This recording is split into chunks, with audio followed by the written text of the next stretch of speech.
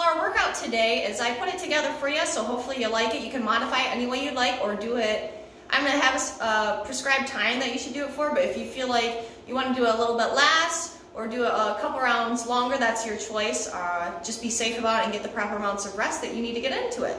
So what we're going to be working on today is a nice little body weight routine that we're going to put together. If you do have weights at home, you can add them in. I'll do a dumbbell circuit after this one, the same movements, just with an added weight. Or if also I add in a resistance band one as well. So I'll do the same exercise, but this one will be the body weight one. So we're going to start off. It's going to be a countdown of 12, 10, 8, 6.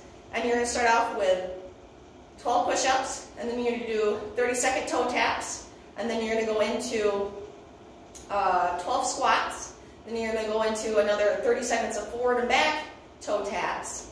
And then you're going to go into 12 lunges, and then go into a minute plank or a max effort plank. So I would hold for as long as you can. If you feel like you can hold it longer than a minute, we can add some extra sauciness into this, and I'll put it into I'll add some ideas in this program for the body weight ones to have it make it more challenging, but still be in where you need it to be at. So we're going to first start off with our push-ups. So here you can do the table push-ups, the wall push-ups, the knee push-ups, or just basic push-ups. So from here, we would do our 12. So remember, we would go ahead, get nice and set up, come here.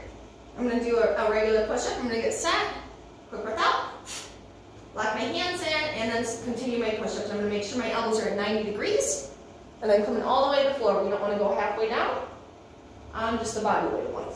2, and I think about also spreading the floor with my hands so I can keep constant tension and create that torque that we want. So spreading the floor, just like if I'm trying to push the floor away from me, but my hands are staying nice and centered in that position. So I go into my push-ups, and then I go into toe taps. So I'm going to show you how to do these. So let's say I just got to go into my 12.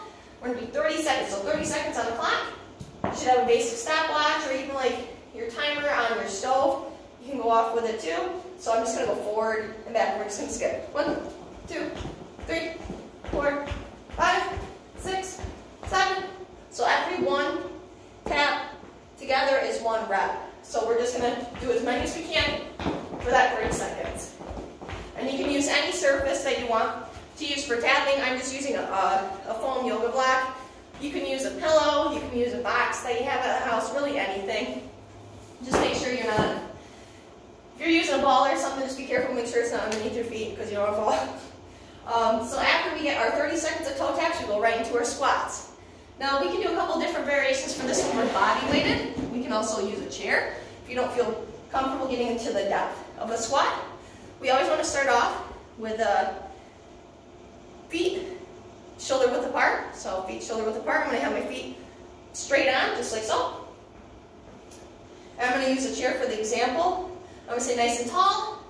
I'm going to make sure I keep my core nice and tight. Deep breath into the nose. Quick breath out. To brace, so I'm bringing everything up and in. I'm turning on my psoas, which is from the hip flexors all the way up. So I'm squeezing everything up and in.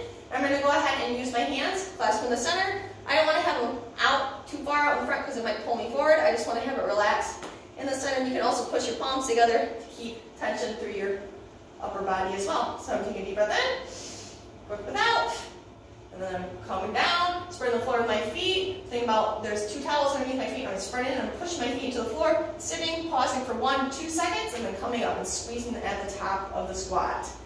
So that was the side view. Here's the forward view.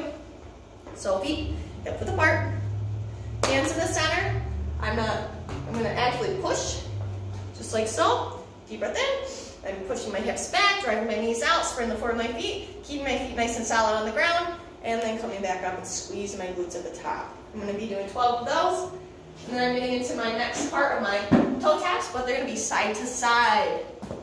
So side to side. So we're going here and here. 1, 2, 3, 4, 5. I'm going to get 30 seconds of those in, and then my last exercise is the lunges. So I'm going to use a chair to help me support. If I have a hard time stabilizing, you can also do it without a chair. So I'm going to hold on to it right here. I'm going to take good setup. I want to make sure that I'm staying nice and tall. And when I come down, I want to make sure my knee is 90 degrees from my ankle. So it's going to look like this. I'm going to line it up. And if you're not comfortable with full lunges yet, you can just use the chair as support and come down to half lunge and split squat. So here, that's 1. That's 2. Here, that's 3. See how my knee is lined up with my hip underneath? Just like so, I'm staying nice and tall. I'm using this for support and also driving my back foot in the ground and squeezing my glute, keeping it always active. We don't ever want to have the glute not active in a lunge. And we also want to keep our core as nice and tight as possible. I'm also driving my feet actively into the ground in this position in through the floor to keep my quads and my hip flexors on. So this is 5, 6, 7, and then I would switch sides and get another set of 12. If you want to do a non-body weight or you want to do a body weight one without the chair, same thing. But set up, I'm going to have my feet hip width apart. Get my feet set up, hip width apart. And then I'm going to go ahead and just do a reverse lunge because we always want to start off with reverse lunges because they'll get our ankles lined up with our knee a lot better, and it's just a lot better for the mechanics of our hips. And here I'm going to squeeze my hands in the middle, lower down nice and easy. 1, squeeze, and push up. 1, bring my foot back in, get a good setup. 2, squeeze, come up. 2, and just like so. And if you are a little bit more experienced with the lunges, just go right into them. You can alternate sides or stay on one side. That is up to you. 1, step in, 2, and I always clasp my hands to help brace. 3, 4. You see how my knee is lined up with my ankle? We don't want our knee too far forward. We don't want to be too far back. And we always want to be just like square box. So think of making a square box with your legs. Just like this. Here we are. There. And then after we get done with our 12 lunges, we get into a max plank. So you can do a knee plank if you're not comfortable with doing a tall plank. We can do a knee plank, just like so. Hold, hold, hold, hold. You can come up, bring your feet up, doing an elbow plank. Make sure your elbows are always underneath your shoulders. We always want to stay nice and stable and centered. I also, when I'm on my elbows, I grasp my hands and squeeze. Will help me brace. And I also think about driving my elbows in towards the center of my abdominal wall. So I'm actually driving my elbows in towards the center. I'm going to hold that for really as long as I can. And then I'm going to take about 45 to 60 seconds. And then I get my rest in and move on to the next rep scheme, which would be 10 reps. So it would be 12, 10, 8, 6. And with a 45 to 60 second rest. So you should be able to do, you can do 3 to 4 rounds. If you get to 6 and you feel like you need a little bit more, you can do a couple more rounds if you like. If you feel like 2 rounds are good, just stick with the 2 rounds. Maybe the next day or a day or 2 try it again because you might be sore if you haven't done these movements a lot. Just be mindful of what you're doing.